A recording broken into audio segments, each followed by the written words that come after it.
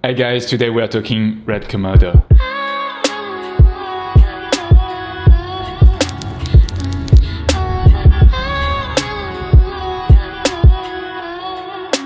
Thanks for tuning in, guys. My name is Guillaume and today we are talking RED Komodo. It's not going to be a super deep review or anything scientific, but more so my experience of using this camera as a filmmaker running a production company. The RED Komodo is a 6K Super 35 global shutter camera. And right now I've got the tilter cage on it. That's all, like this is just the body without any adapter, without any battery. First thing you notice when you pull that camera out of the box is how small and compact the body is. If you've used any REDs in the past, any A7s3 for example, you'll notice how much smaller that camera is. It has a very minimalistic body, all stripped out for anything here. All I've got on this camera at the moment is the tilter cage.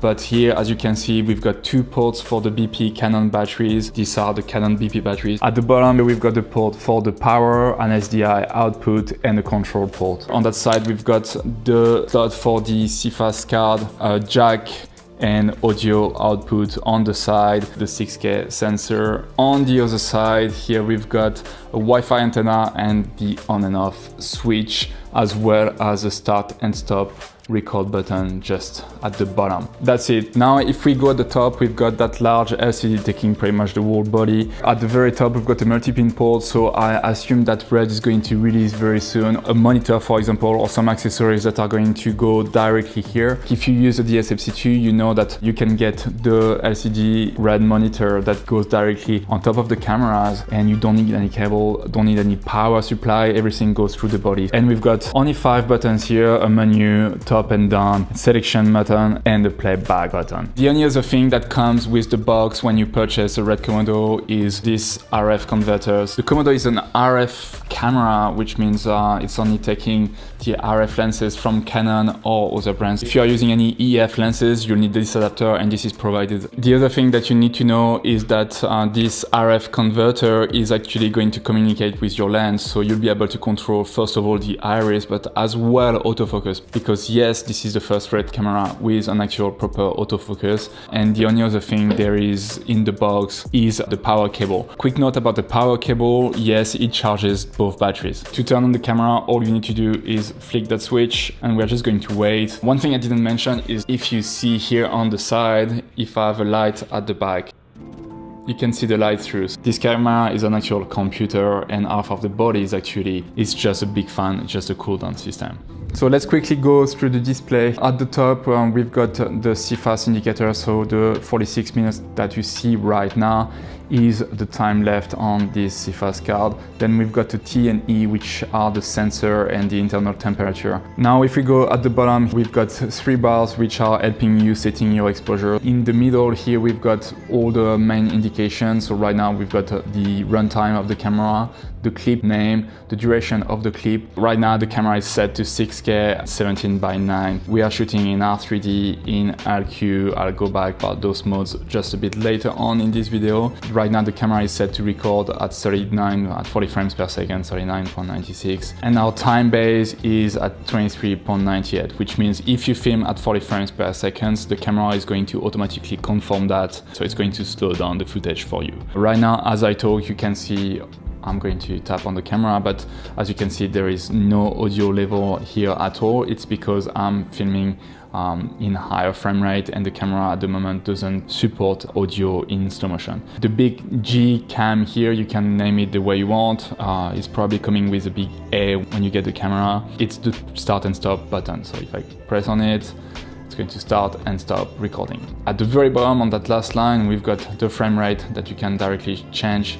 Then here you've got the ISO, so something to keep in mind if you're filming with a RED, like the ISO is just a tool to help you set your exposure, but this is not going to change the way your footage is going to clip or not, so keep that in mind. This is only metadata that you can change later on.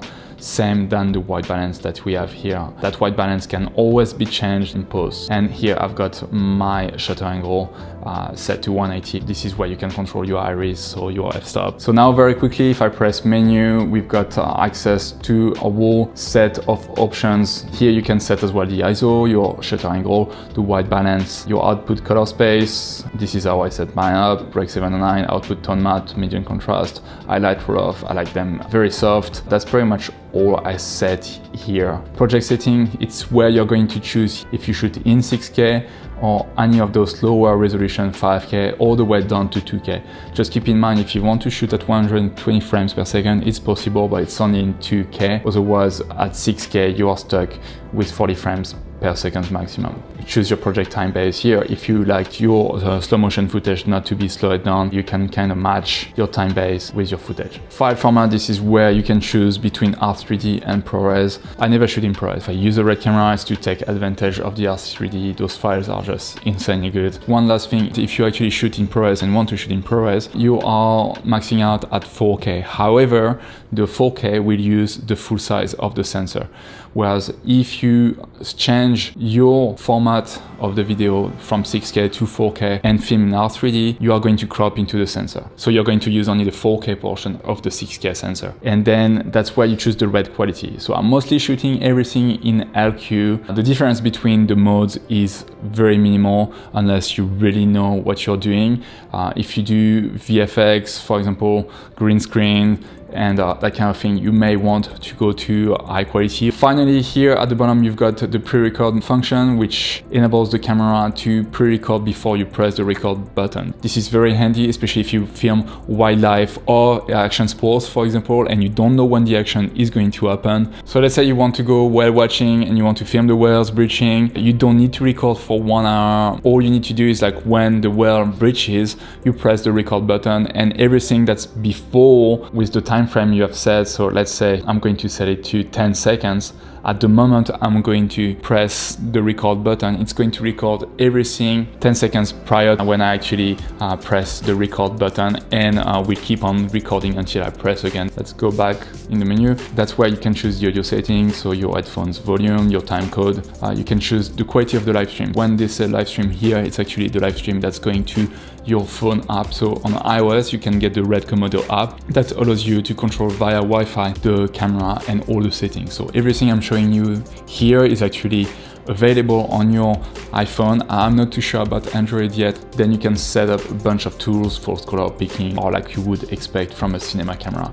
Communication, this is where you want to set up your Wi-Fi if you, let's say, want to connect it to your phone. For this, you will go into Wi-Fi, select mode ad hoc. In short, ad hoc means the camera is going to create its own Wi-Fi network, whereas infrastructure, if you are in a house like this and you've got Wi-Fi access, you can connect the camera to the Wi-Fi and your phone as well to Wi-Fi, and sometimes provide as well a more reliable connection. Finally, at the very bottom, we've got the maintenance. If you've got any issues like excessive amount of noise in your footage, this is where maybe you want to go calibrate the sensor. That's going to take a few minutes. I think I did it once recently after the latest update. It took around 10 minutes. But that's all for the menu and settings, and that's all I do. Like, I maybe change 1 or 2 settings and set the date and time, and then you're ready to film. There is nothing else you have to do. So one of the main reasons you would want to get this camera is actually for the codec, for the R3D files. The RED RAW is very powerful, which means you can change ISO, white balance, and tint in post, and a bunch of other settings. Everything that's recorded as metadata can be changed in post, which means I can be a bit lazier when I'm on set, actually, when setting up the exposure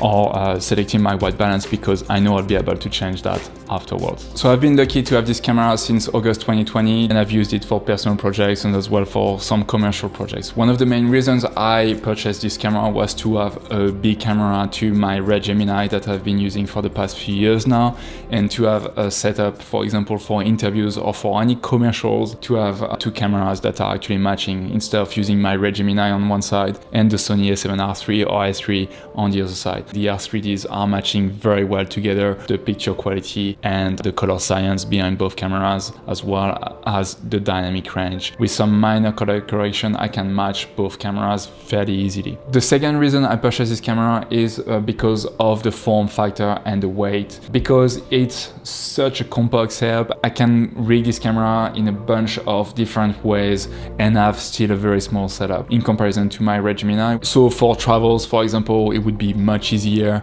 to have this camera in a backpack. The third reason I purchased this camera is actually something I found out later on, and this is why I use this camera the most, is the global shutter. It's actually very pleasing to have a footage shot with a global shutter when you film handheld. The past year I've been stepping away from filming with a gimbal and filming more and more handheld, and because of the 6K image you can still apply some stabilization when it's a bit too shaky and still have like a 6K or 5K plus image to work with. But don't get me wrong, I as well use this camera on gimbals. I've set it up on a camera car rig. Actually, I can link the video at the top right now. I've used this camera as well on the Ronin S2, and this is something I really enjoy. The setup is actually compact and it's totally possible to work with a cinema camera on the Ronin S2. And believe me or not, yes, you can use a DSM-C2 on the Ronin S2, but it is very heavy, and I've filmed actually a wedding with the RED Gemini on the Ronin S. It was a full day and I had no issues whatsoever, except that my arms were burning. It's a very, very heavy setup. I just wanted to finish with the reason why not to get the RED Komodo actually, and I've got a list of a few things to note when considering eventually purchasing the RED Komodo in 2021. The first thing is the lack of higher frame rates. For me, this is a killer. Filming a lot of action sports and outdoor stuff, I need higher frame rates than 40 frames per second at 6K, and to be honest with you, the 2K 120 is pretty bad. The noise artifacts is really there, and so far I'm still waiting to see some really good footage of 2K 120. Maybe I don't know how to use the camera properly, I don't have performed multiple tests and it doesn't work for me.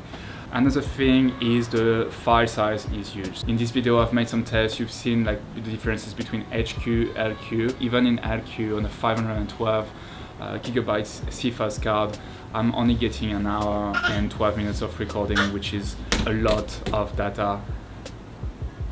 Be ready to spend a lot of money on hard drives and memory cards. Unless you're going to shoot in 4K or 2K, I mean the files are going to be used, and there is no point getting a 6K camera if it's to film in 4K, in my opinion. The other thing too is like when you buy a RED camera, and I think that's the case for any RED cameras, be ready to spend quite a lot of money just on accessories, just to be able to film with the camera. Even if technically you just only need batteries as an extra to get started filming, if you really want to leverage the power of the camera, you need to buy quite a bunch of accessories like handles, a cage here to be able to mount it the way you want. The choice is even harder with all the great cameras that got released over the past few months, in between the Canons and Sony A7s3 and Blackmagic. I understand it can be hard for small business owners, small production agencies to justify to purchase one Komodo, just the brand, when you could purchase, for example, an A7s3 with a bunch of accessories. So it all comes down to your personal preference. Is the R3D codec worth the price?